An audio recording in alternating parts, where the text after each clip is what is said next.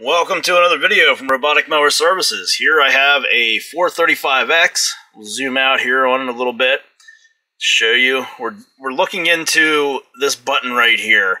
On the 435X, it's actually a wheel. It's called the jog wheel. Lets you navigate through the menu on the mower. On the 535, it looks very similar, but it's just a button. You just push it up and down, and that's it. You cannot rotate it.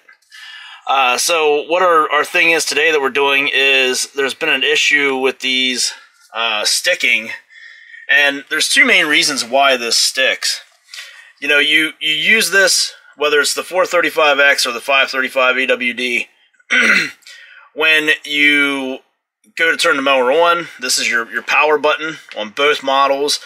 On the 435X, you'll use this to navigate through the mower's menu, and then you push down on it to select your option.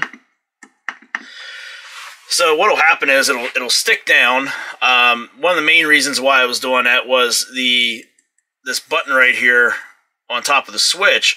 When somebody would start pushing that down a whole lot, you know, or getting really rammy with it, or if it was out there just mowing around on a very, very hot day, plastic would expand just a little bit too much, and that button can easily slide down over the shaft of the switch further than it should. And if you've got grass built up under there, dirt and debris, there you go, it's stuck.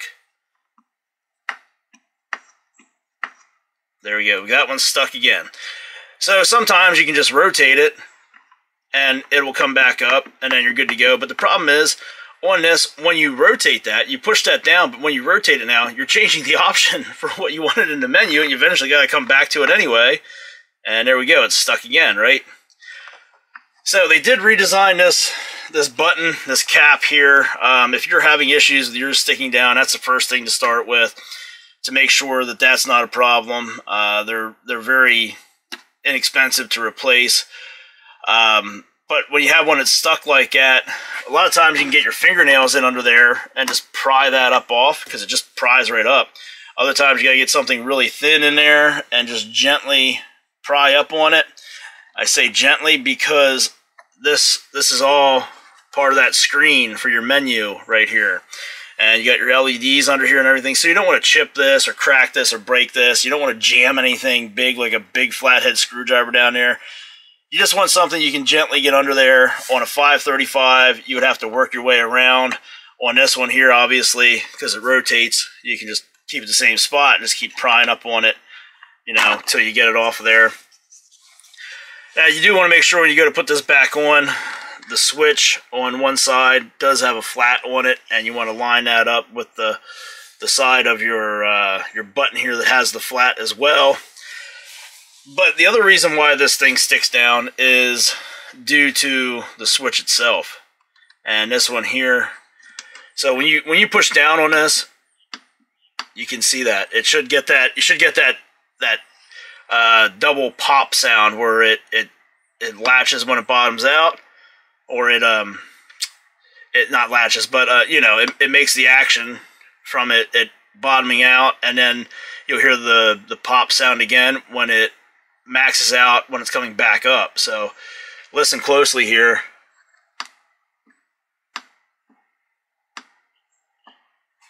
So you can see that one's working, but when you get it spun around here in just the right position, like there, it went down, but it did not come back up. Let me zoom in on this a little bit. Maybe you can get a better view, a little bit closer view would help you see what's happening, what's not happening. So here, you can see that's going down and then coming back up. We spin it over to here.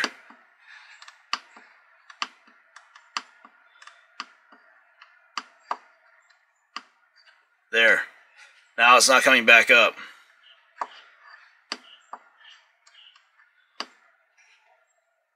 Not coming back up.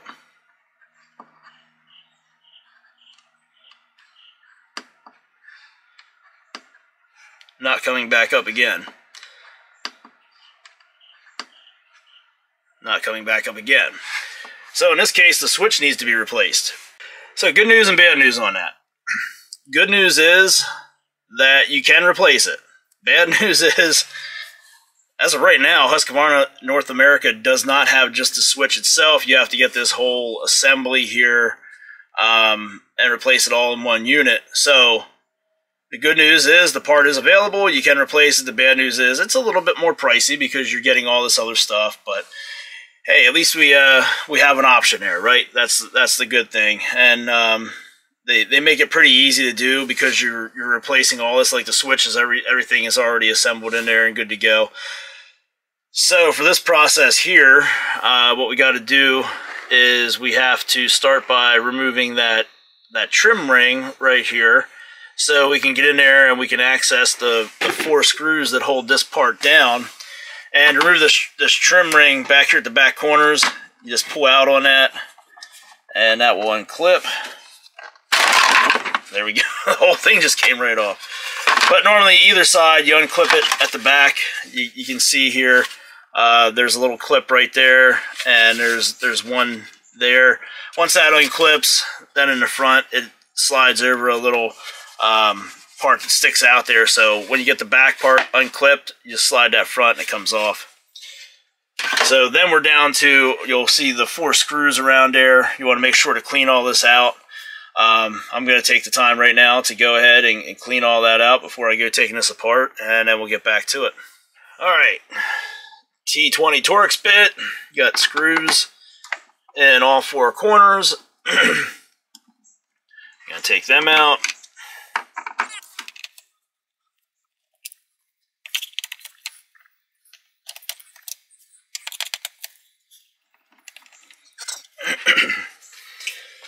And then on this side over here, there's a warranty label there.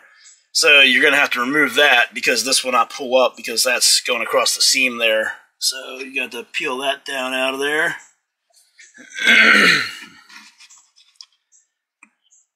That peeled down. And then you want to gently lift up on this because there's a whole lot of wires and cables under here connected to this.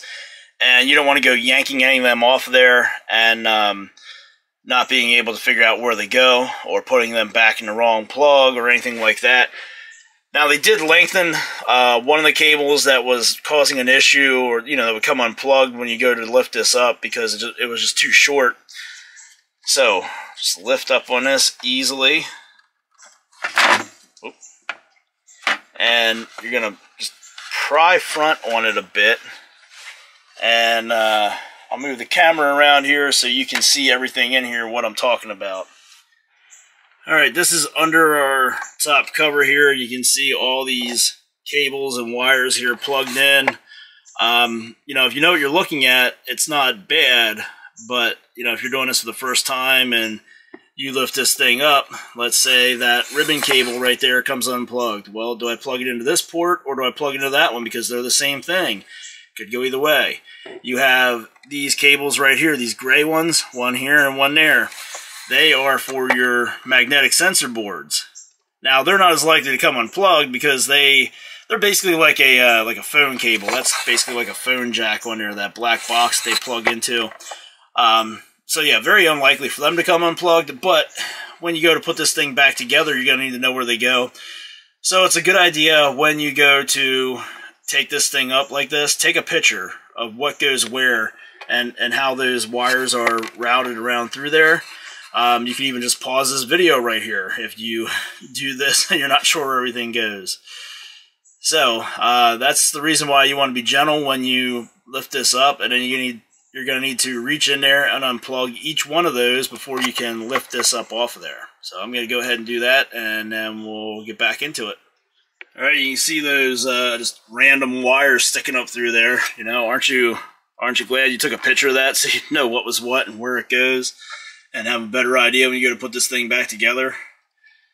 So with our top piece out here, this underneath here, you want to be very careful when handling this because this is your application board. This is basically your main board for one of these 4th generation mowers. And there's a lot of delicate electronics on there. But one thing in particular you want to watch for is this right here. This thing here, this ribbon cable will tear very easily if you do not pay attention and you are not careful with it. So you need to remove this application board because, again, you're replacing this entire thing right here. So to remove this application board, you have to take the screws out. There's one here, one down here in this corner, and one up here in this corner. So you got the 3 screws there. This plug, this is for your switch, the one that's causing the issue. That's a real simple one to unplug. Now this, like I said, very easy to just rip that. The way this disconnects is this black flap right here on this connector. That actually lifts up. So you want to gently just flip that up without causing any damage to that ribbon cable. There we go. So just flip that up. You see that? Flips and latches.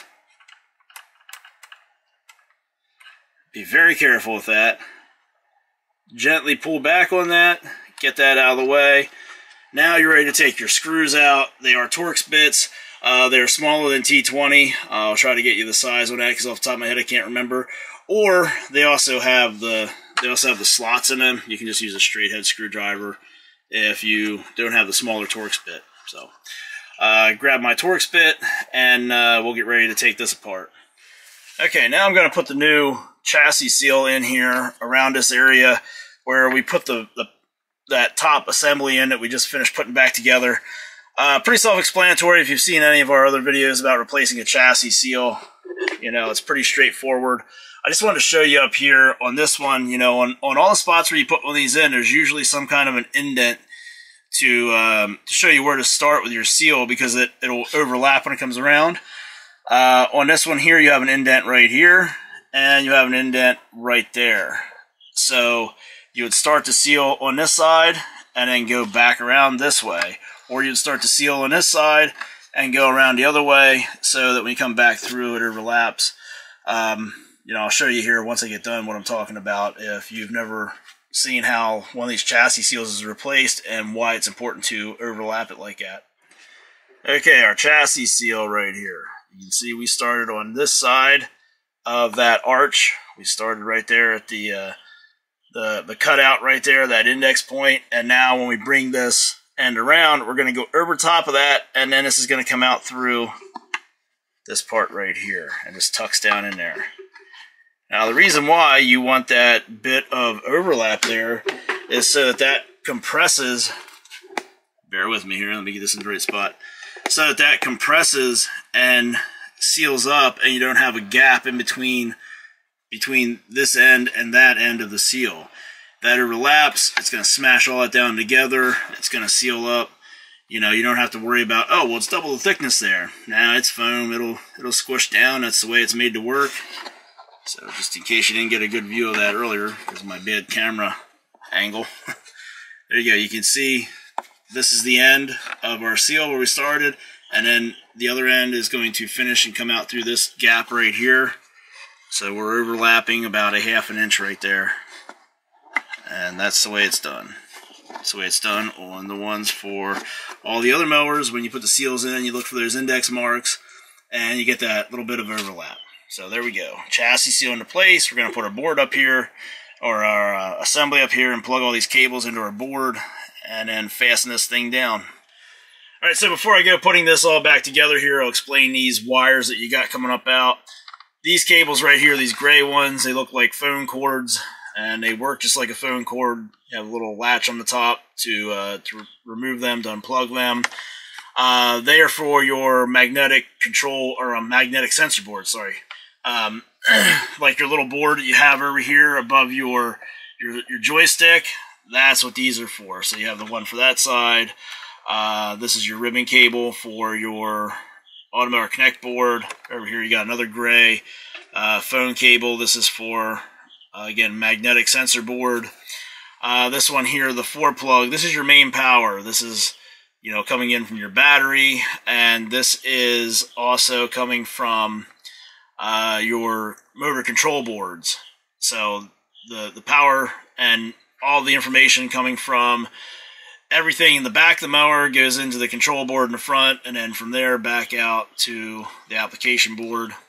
And then this one right here, the thin brown and white one, This is for your switch cable. So, switch cord. Sorry, not switch cable. The switch cord to switch underneath behind the stop plate, or the stop switch, that plate there that shuts the mower down if somebody tries to lift it up while the mower is running. So that's what you got going on there. That's what these are. Obviously, this gray one here, you can see that it curves out underneath that side, so you know it goes on that side. Same way with this one here. And then this one here, there's only going to be one spot to plug it back in. And this one here, there's only going to be one spot to plug it back in. This one, though, there's two different ports. So as I said before, it's a good thing to take a picture of where all this stuff is at before you go unplugging it. Or, because you watched this video, you can get back to that spot in the video and pause it, and you can see exactly where everything was plugged in at. Alright, so enough with that. I'm going to put this cover back on here, and then we can finish this project up. Alright, so we got our cables all hooked back up. We got our top cover assembly here set back into place. And as you can see, everything is working properly on this. Everything is lit up, so it should be good to go. Now, we got to put our 4 screws in there, one at each corner. Again, turn them backwards, get them to pop into place, and then take them down in. Not tightening them up right away because you want to compress that foam seal evenly. And you want to make sure you don't have anything off to the side, so you're not stripping out any of the holes that you're threading these metal screws into. And you don't want to use power equipment for this because you will end up ruining it. So, yeah, it might take a few more minutes. Yeah, might seem like, oh, that's the old-fashioned way of doing it, but it's the correct way to do it without damaging it. And to make sure that if there is a problem, you can take this thing apart over and over and over again. So we'll go around here and just snug these down a little bit at a time so we can press that seal nice and evenly.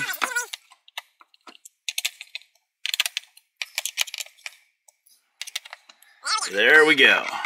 Everything is sealed up there. Everything is tightened down. Oops, bumped that.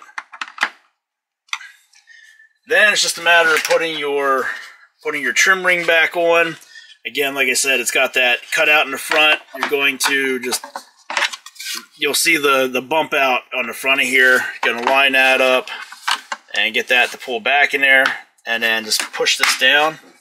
Push that down, push in from the side, and you get it into place, and it will snap right on there, just like that. That's it. So that part is all complete.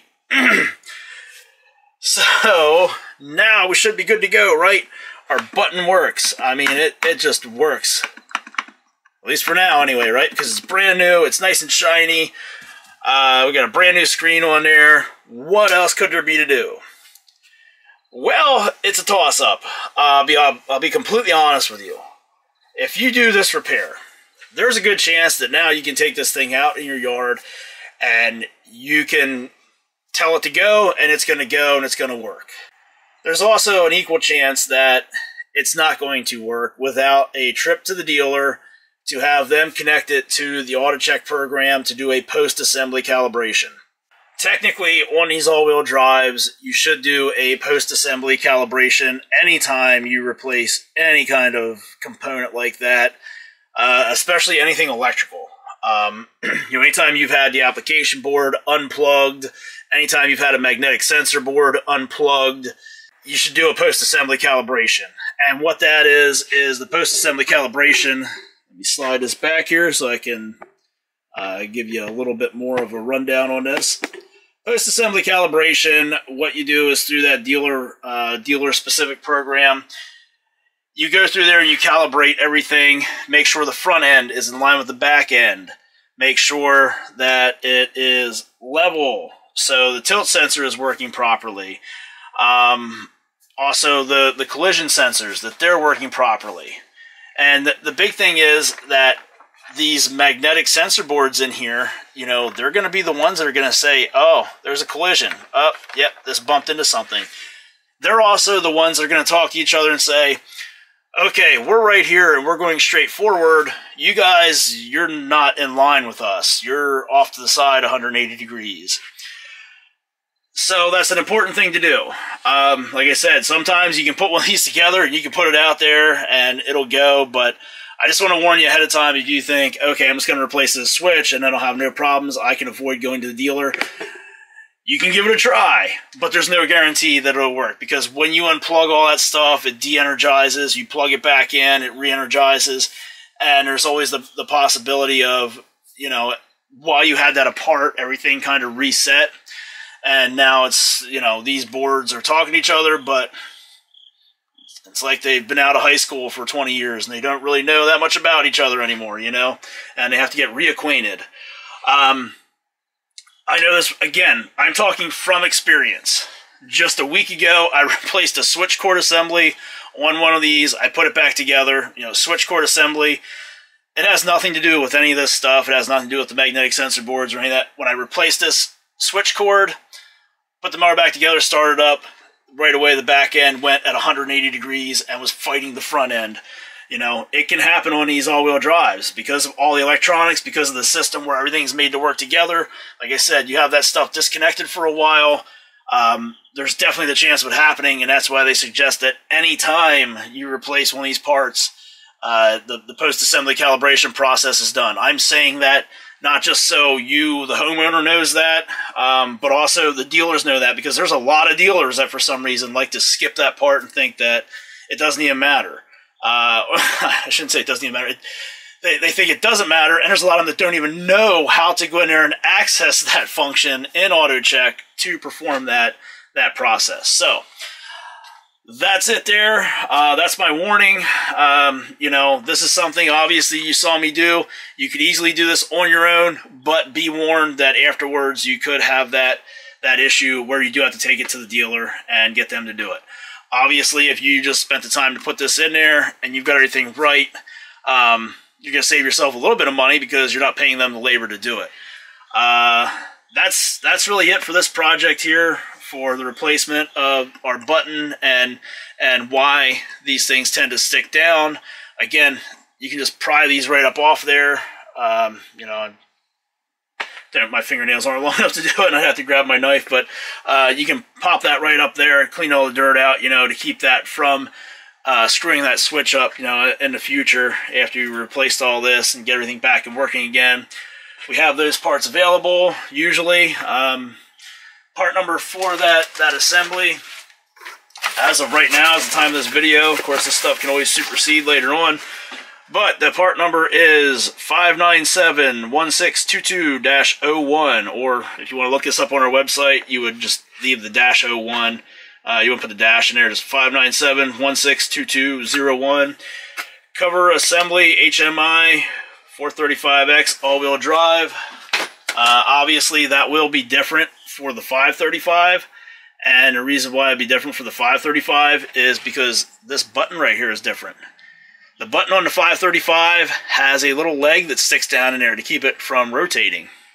A lot of people don't know that because they haven't been around 535s, but yeah, it's basically the same thing in there, the same switch and all that stuff. It's just the button is different, and that way you can't use the jog wheel on it. So there you go. A little bit of bonus information. That's going to do it. As always, if you're looking for Automowers, parts for Automowers, accessories for Automowers, technical support for your Automowers, visit our website, www.roboticmowerservices.com. If you cannot find the parts, the accessories, the Automower, or whatever you're looking for on our website, there's plenty of ways on the website to do this, or you can just jump to sending us the email right through whatever email service you use, roboticmowerservices@gmail.com. We get flooded with emails from around the world, you know, when it comes to technical support stuff, so bear with us. You know, there's only so many hours in a day, and we do whatever we can to try to help everybody out the best we can. But, yeah, when you get into the prime mowing season, we do get a bit of a backlog because we have such a large customer base and so many people reaching out to us. That's going to do it for this video. You know, if you have any questions, concerns, comments, you can leave them on the video. Again, you can send us an email, roboticmowerservices@gmail.com. Let us know what you got going on. If you do need technical support with anything, make sure in your email you have your model number and your serial number, and that will help speed up the process and get things rolling quicker.